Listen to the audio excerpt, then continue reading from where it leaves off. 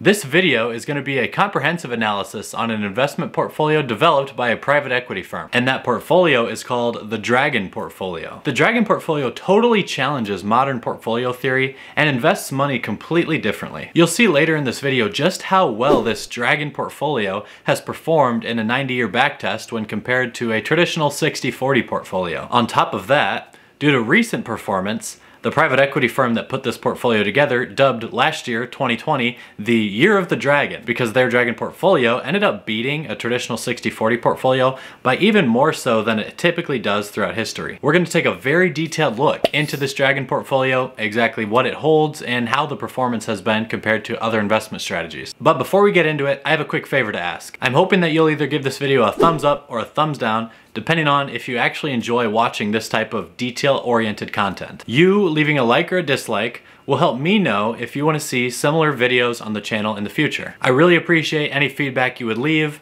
Now let's get into just what the heck this Dragon portfolio really is. From my analysis on this, it looks like the primary objective of the Dragon portfolio is to hold investments which carry very low historical correlations to one another, which as a general strategy, low correlated investments, I'm a fan of. There are several different reasons that it can be beneficial to hold investments that have very low correlations to one another, and these reasons can be illustrated and proved with some relatively simple algebra. Now there are plenty of other YouTube videos out there that discuss how the correlations of assets affect the total portfolio performance, so I'm not going to get into those details here. Just know that the Dragon portfolio seeks to buy investments with very low correlations to one another. And for the statistics nerds out there who might care, multiple regressions were run on the handful of investments that the Dragon portfolio uses, and the results of those regressions were utilized to decide on the weightings of each individual investment. The report that covers the Dragon portfolio in detail that this video is sort of a summary of utilizes a common 60-40 portfolio for a lot of their comparisons. The idea of 60-40 portfolios sort of being a standard comes from modern portfolio theory, or MPT, and if you're not familiar with what modern portfolio theory is,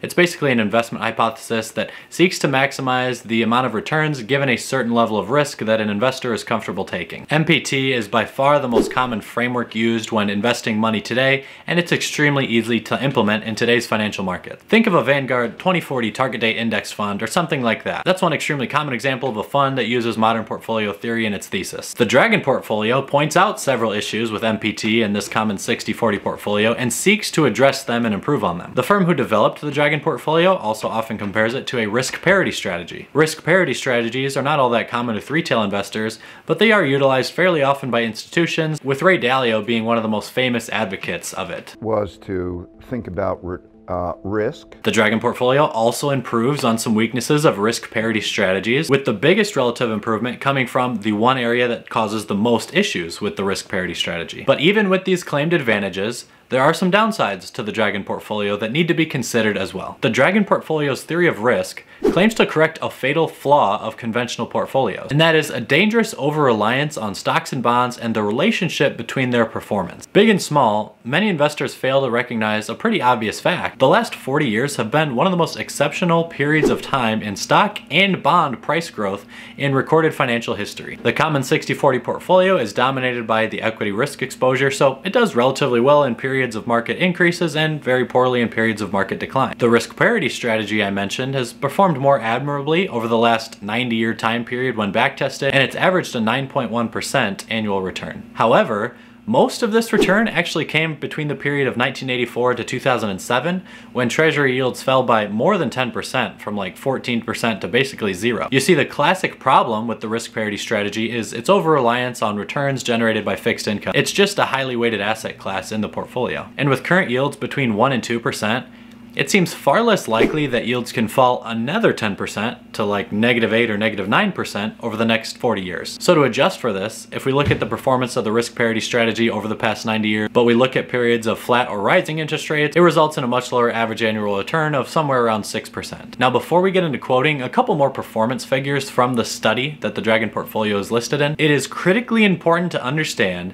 that when this study quotes those numbers during the time period tested, they are using volatility adjusted adjusted returns, not nominal investment returns like you'd see from a common ETF. They are taking that nominal or regular investment return number and then adjusting it up or down to if that asset class had posted an average standard deviation of 15% per year. For some investment strategies that have relatively low volatilities, this means that they are adjusting that number higher. And for other investment strategies that have higher than an annual 15% standard deviation, this study adjusts those numbers down. The firm doesn't give too much explanation as to why they felt the need to use these adjusted returns in their study. They just make mention to it in one blurb saying, the tables above show the conservative performance of each asset or portfolio applied to reach the 15% volatility target. Now, I can't really say whether their use of these adjusted returns to make the 90-year comparisons is necessarily fair, but I will say two things about this. First, 15% is not all that different from the average annual volatilities of the 5 main investment categories that they use in the Dragon portfolio, so it's not like they're heavily distorting the numbers. However,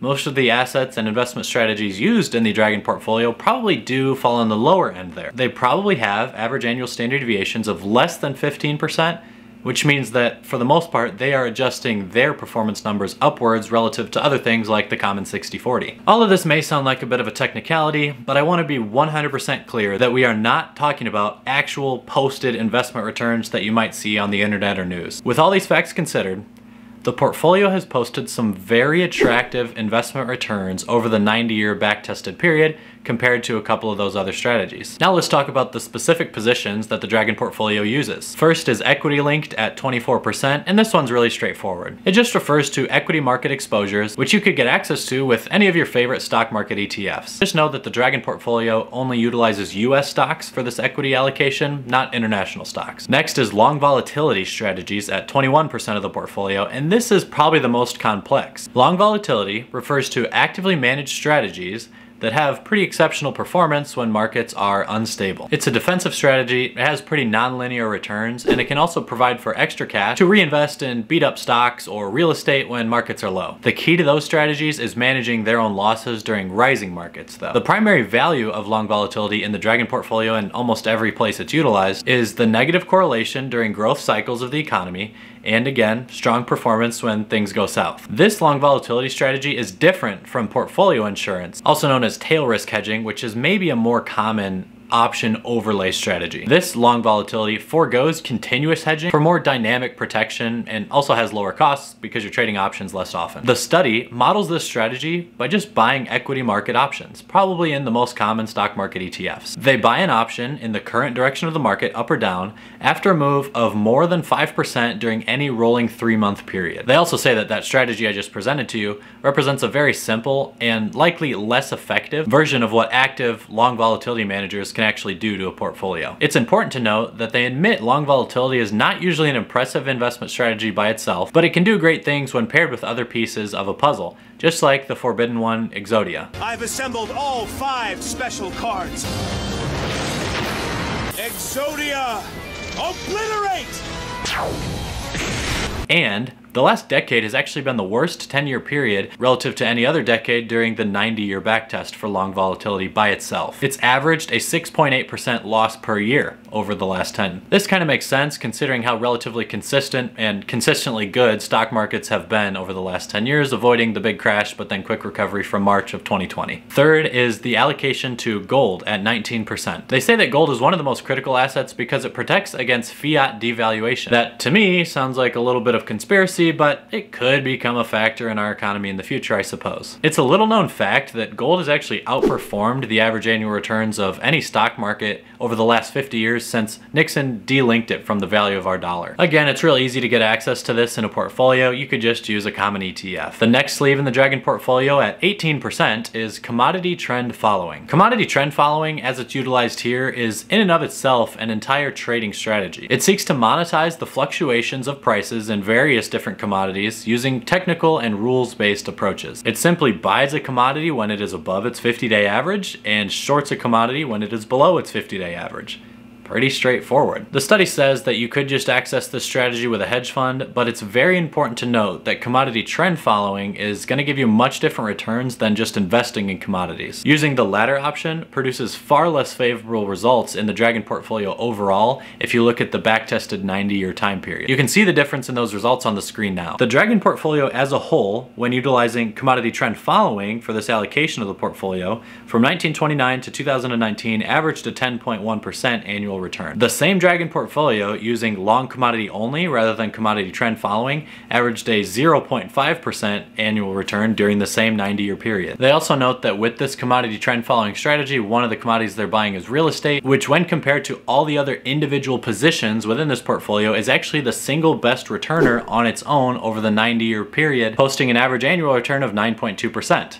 I personally was kind of surprised to see those numbers from real estate as an asset class relative to everything else that this portfolio uses. Finally, number 5, at 18% of the portfolio is fixed income. And to invest in fixed income, the Dragon portfolio utilizes, drumroll here, treasury bonds.